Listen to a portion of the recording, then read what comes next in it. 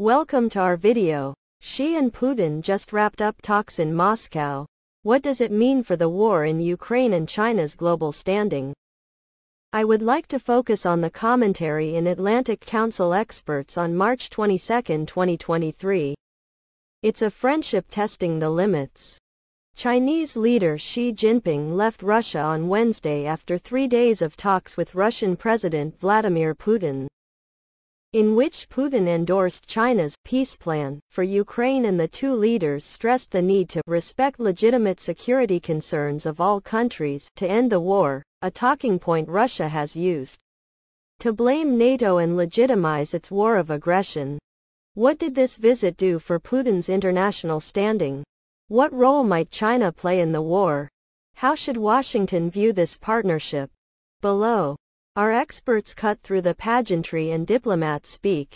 China has doubled down on relations with Russia, by David O. Schulman, Senior Director of the Global China Hub at the Atlantic Council, and former U.S. Deputy National Intelligence Officer for East Asia on the National Intelligence Council.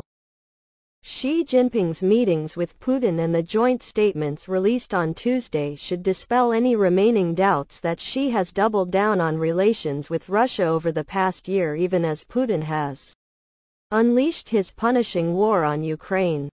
Xi, intent upon preventing Russian failure in Ukraine, is supporting Putin's continued ability to prosecute the war in numerous ways short of sanctions violation, while deepening the country's military and economic ties. At the same time, Xi is calling for peace and parroting Kremlin narratives about US and NATO culpability for fanning the flames, underscoring his belief that China can capitalize on this moment to bolster China's claims to responsible global leadership. To that end, Beijing's so-called peace plan is a gambit to remain faithful to Russian interests in maintaining control over illegally occupied territory in Ukraine while claiming neutrality and building China's burgeoning reputation as a peacemaker following its brokering of an initial rapprochement between Saudi Arabia and Iran earlier this month. These efforts dovetail nicely with Xi Jinping's Global Security Initiative, a vague framework for global cooperation and security designed to offer a Chinese alternative to the US-led global order and rooted in principles repeated in yesterday's joint statement, such as opposition to blocs like NATO. Xi seems to view Russian partnership as essential not only to China's bid to revise the global order but to girding for an expected protracted strategic competition with the United States as US-China ties grow ever more fraught. In particular, Russia is viewed as critical to mitigating the People's Republic of China's vulnerability to U.S. actions in the event of a war over Taiwan and devising an alternative to the U.S.-centric global financial system, as the limits to the no limits partnership grow harder to discern.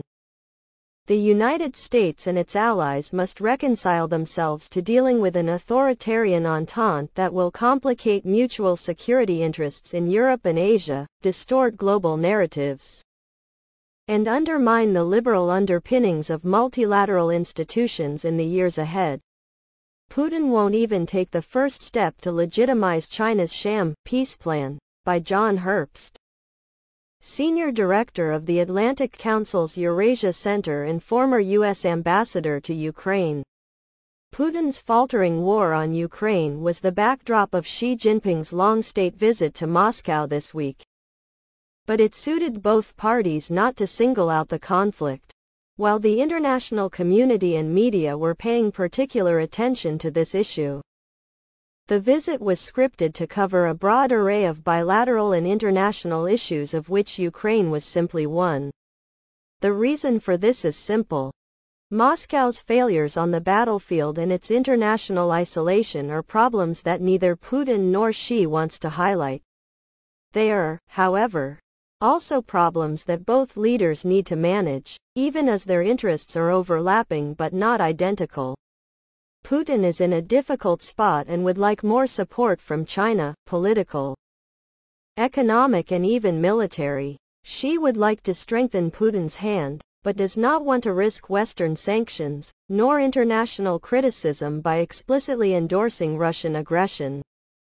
These considerations provided the drama before Xi ever boarded a plane for Moscow. The news reported that Washington believed China was considering sending arms to Russia and that doing so would lead to major sanctions. China denied these reports. But there is growing evidence that at least some Chinese weapons, rifles, and components for drones have been sent to Russia. Beijing may well be probing for what it can do without provoking a strong U.S. response. In any case, this issue did not factor in the public discussion of the visit by either China or Russia. The big Ukraine development at the summit was Putin's general endorsement of China's 12-point approach to peace in Ukraine. Putin thought the Chinese document was consistent with Moscow's policy and could serve as a basis for negotiations when Kyiv and the West were ready to talk. This was hardly a ringing endorsement.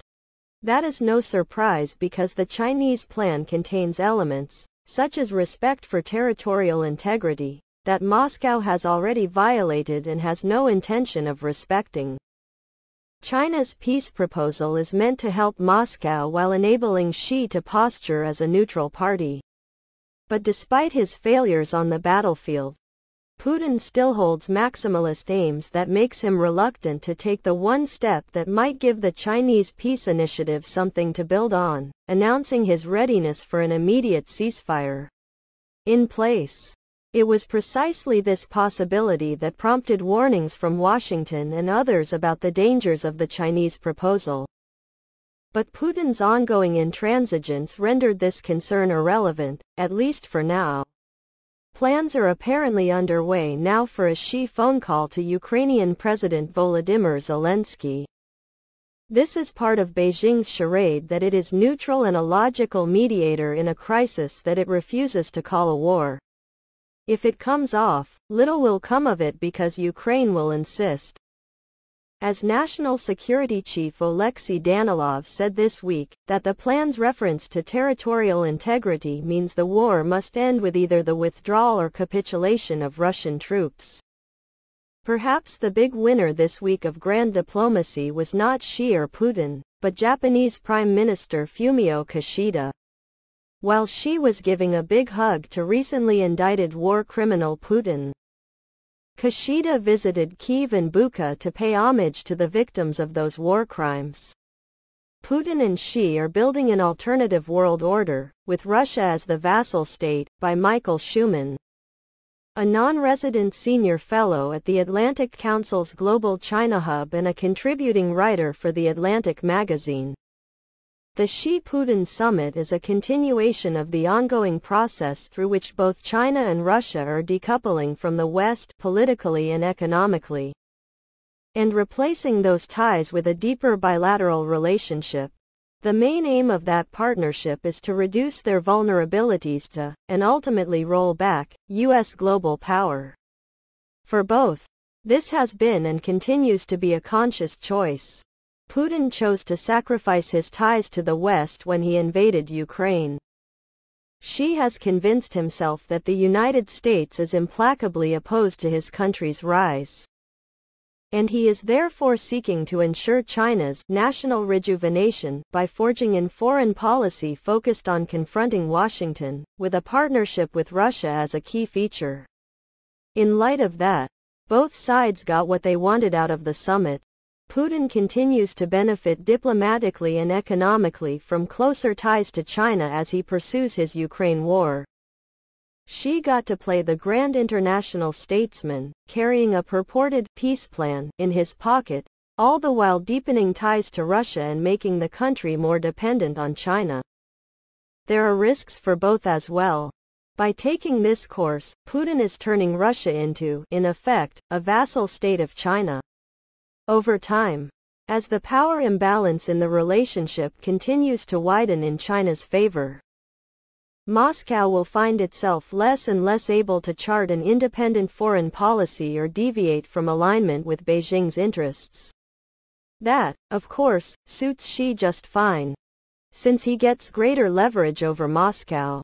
For Xi, The love fest with the man who started the worst European war in 80 years will further consolidate the view among the United States and its democratic allies that China is a threat, tightening a coalition against Xi, and thus bringing about the very scenario he fears he must counter. In the process, Xi is turning against key sources of trade, investment, and technology, the United States and European Union, in favor of a relationship with Russia that cannot replace what is potentially being lost. That doesn't bode well for China's already struggling economy. I'd be very, very, very cautious about the talk of negotiations to end the Ukraine war that was a feature of the summit. Putin's comments expressing interest in peace talks strikes me as a throwaway statement, something any leader at war would say. As for Xi, if he sincerely reaches out to Zelensky and tries to mediate a settlement, I wish him all the best. More likely, Xi Jinping's supposed interest in diplomacy is a cynical public relations stunt to make it appear that China is a responsible world power while deepening ties to Russia. The two autocrats are using China's peace plan to create an alternative narrative that blames the United States for causing and perpetuating the war. In my view, the outcome of the summit makes peace in Ukraine less likely. With such strong backing from Xi, Putin is unlikely to feel much pressure to make concessions to the West. Xi Jinping's approach to Russia is representative of his changing foreign policy overall.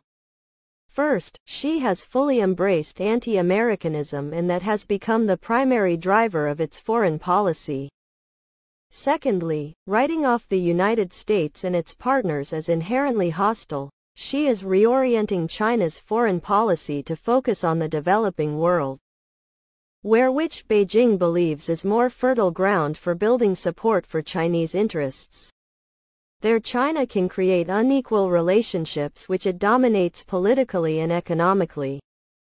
As with Russia, in Beijing's planning, those relationships will form the basis of an alternative world order centered on China and controlled by Beijing. Russia is key to that vision.